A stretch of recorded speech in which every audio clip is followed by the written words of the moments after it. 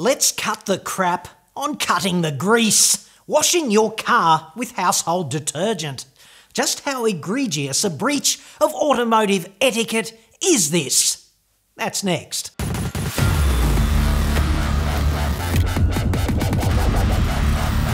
I'm John Cadogan from autoexpert.com.au, the place where Aussie new car buyers save thousands off their next new cars. Hit me up on the website for that. First, let us cut this crap and also the grease and the grime, and then we might detain ourselves briefly with a few recent and salty nuts. Hand-picked, of course. It could be you, but only the creme de la creme of nut de la nut actually makes it onto this fine, upstanding family program.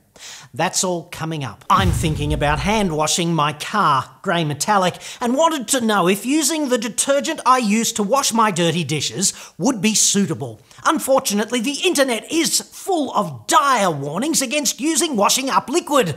Sounds like bullshit to me. Your thoughts? The chemistry is pretty straightforward. Detergents break down grease so that you can dissolve it in water, and they are slippery and foamy to make it fun in the hot tub with the cheerleaders, and also to help lift up surface contamination and reduce the other kind of grease, elbow grease. Because nobody likes a cheerleader with surface contamination who's also hard to work with. Speaking from bitter personal experience. You know, people commonly use liquid dishwashing detergent or laundry detergent to wash their cars, and amazingly enough, a rift in space-time does not open up and allow the four horsemen of religious nutbag apocalyptic folklore to ride on through. These products are pretty effective at cutting grease, and they have to be, to get congealed saturated fat and residual bolognese sauce off the plates at home and sweaty crutch smell out of your undergarments. So I guess they're just right if you've been eating bolognese off your car or giving it a good post-workout rub with your wedding vegetables. They're the obvious choice if you're doing that. But a good safety tip there, if you are going to do both of those things, do them in that order so that you do not contravene local health regulations apropos of the preparation of food. The problem is, actually, that these household detergents are a bit too effective. They're so good at cutting grease that they will probably strip away any protective wax on the paint of your mother's Corolla, leaving it subsequently exposed to environmental contamination. She's thus very likely to strike you from the wheel, and then everything will go to your sister, whom you have always detested anyway, and nobody wants that, except of course sis. Environmental contamination, right? That's everything from bird shit and industrial fallout on the acid etching attack front to grit, which is often, silicon dioxide, which is small and hard and sharp and thus abrasive, and it causes swirl marks in the paint when you rub it off. So there's that. The wax on the paint acts as both a chemical and a physical barrier to these insidious paint attack vectors, and if you strip it away, obviously, it's not going to be doing any of that protecting. Detergent attacks grease directly, and the foam lifts up the abrasive particles off the paint, and it helps thus minimise swirl marks. A good safety tip here is to wash from the top of the car down, the better to prevent the higher concentration of abrasive particles lower down from being lifted up. And if you want to be a real car detailing, car care Nazi, use a second sponge for the scungier wheels and sills and all of that area down there.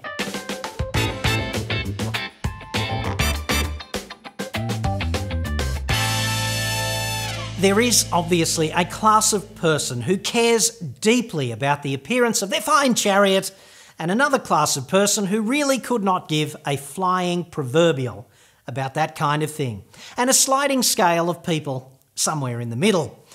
If you're kind of in the middle with, I suspect, the vast majority of us, the people who sort of care how their car looks, but they're definitely not true car care zealots, then just use a car-specific one-shot wash and wax detergent-based product. Get the car waxed twice a year and move on with your life. The better to detain yourself over the stuff that really matters.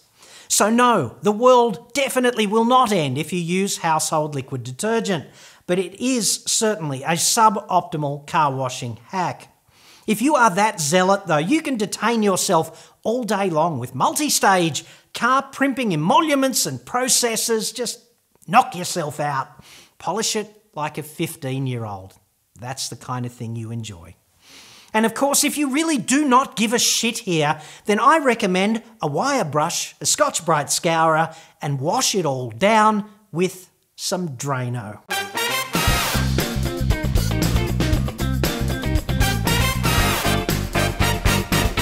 Quite strangely, a small number of people felt compelled to apologise for the fact that Ford, Holden, Mitsubishi and Nissan paid no income tax in Australia for at least 3 years. John, you're an auto expert but not a tax expert. Corporations that pay little or no taxes do not mean they are tax dodgers or unethical, and vice versa. There are many things that legitimately affect profitability, not necessarily due to shady accounting or cheating. All major companies hire tax experts to find ways to pay as little tax as possible. In the long run, unless there is a deliberate illegal tax evasion, everyone ends up paying their fair share. I was very surprised at the number of people expressing this sentiment. However, I'd suggest that attacking the qualifications of the commentator is a weak way to kick off. You don't need to be a tax expert at all to understand that it is manifestly unfair for an individual on $100K a year salary to pay more income tax than a corporation like Shitsville Chevy or Ford earning billions. In fact, I'd submit that if we got our fine democracy together, or a representative sample in a focus group perhaps down the pub, we could take democracy's temperature on this. And remember, corporations don't vote, people do. We could even give Shitsville Chevy's CFO or some slime bag from the FCAI 30 minutes or more on the floor to talk us all around on the inherent equity of the status quo. Good luck with that. Our fine Prime Minister, Malcolm Turnbull shit himself, wants to detain us all endlessly with issues that really don't matter, such as gay marriage. It's a diversion. I'd just let people marry whomever or whatever they wanted. If someone wants to marry the Sydney Harbour fucking bridge, knock yourselves out.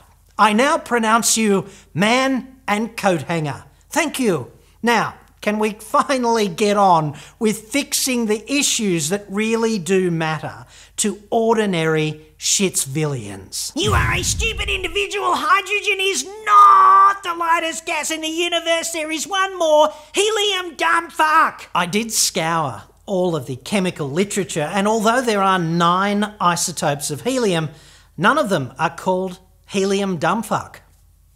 In point of fact, helium gas is twice as heavy as hydrogen gas, inconveniently. The molecular weight of helium is 4. For hydrogen, it's 2. If you doubt me on this, and it is pretty basic high school chemistry, just go to Google and type in, what's the lightest gas? You know, you are kinda entitled to your own opinion on some epistemically ambiguous things, chocolate versus strawberry, blondes, brunettes. You are not, however, entitled to your own facts. Love the Barnaby jab. Keep the bastards honest. I'm pretty sure Barnaby enjoys a jab too. Ultimately, he got paid 150 grand for having one. For those of you who know nothing of Shitsvillian politics, Barnaby Joyce is the former Deputy Prime Minister of our fine South Pacific shithole. He is, in fact, a genetically modified beetroot in a ridiculous hat who fell over accidentally in the shower one day and landed inside one of his ministerial aides. There's no nice way to put this. A child ensued, and sadly he lost the big gig as Turnbull Shit Six's arse licker in chief. And ultimately he sold his story to the trashy media for 150 big ones. It's a modern adaptation, of course, of Samuel Taylor Coleridge's immortal classic, Rime of the Ancient Marinated, with screenplay, I guess, by Lewis Black. It all sounds like a fairly tacky, low-rent and ethically bankrupt thing for a sitting Member of Parliament to do, mainly because that's exactly what it is. Personal opinion. And I guess he wonders why everyone now calls him the Beetrooter. Search hashtag the Beetrooter on Twitter and you will see exactly what I mean. How would you like to have your loved one's cemetery monument used like this? Mr. Fun is talking about this scene from my recent Hyundai i30N review. Cemetery monument. I mean, it's called a grave. To answer your question, when my loved ones depart this mortal coil, I expect them to be with Jesus and Allah and Thor and Zeus, which is to say that they won't exist, except in my memory. How is my use of this grave any different to the many and varied uses of cemeteries in Hollywood? As long as the site was not damaged, and I assure you it was not, I'm sure the only people directly affected really were not in a position to give a shit. Would rather push me, Commodore, than get a lift with you, Bally, and shook. I'll buy whatever I like. New Commo is sweet. Agreed. Totally. Well, almost. Certainly, instead of getting a lift with me, I too would prefer you to push your fine Commodore, preferably over a cliff into the Great Southern Ocean, the better to emulate the sales performance and public popularity of the new French-owned, German-made Shitsville Chevy flagship faux pas. Yes. The new Holden Commodore is a dog which has absolutely bombed, even worse than I thought it ever would. They should have retired the Commodore nameplate with the VF2, the better to give it a respectful burial in place of this undignified, lingering death. Football, meat pies, kangaroos, and shooting yourselves in the foot the Shitsville Chevy way. Yes. What does Ken Ham to do with Subaru Imprezas? And there is nothing wrong with a Toyota Corolla. Honestly, you are just a bell end. Bell end, really. I think he's talking about you, old mate. You know that you mean much more to me than that. Anyway, Corolla, most boring popular car in the universe. A lot of people want a boring, uninspiring car with the approximate personality of the second fridge in the laundry, of course. And if that's you, knock yourself out. Oh, what a feeling. Ken Ham, Shitsville's worst export ever by a country mile, worse even than Shane Warne. Leader of the creationist fucktard cult in Kentucky, Retardistan, emblematic of people who refuse to look at the facts because the Bible tells them so. Anytime I need an example of why it is dangerous to ignore the facts, Ken Ham is my go-to guy. The obvious choice.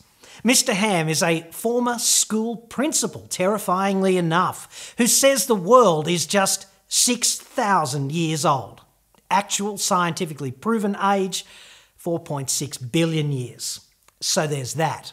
Hashtag FFS. I'm John Cadogan. I hope this helps. Monday morning's generally so hard. A few nuts might lighten your load. Thanks for watching.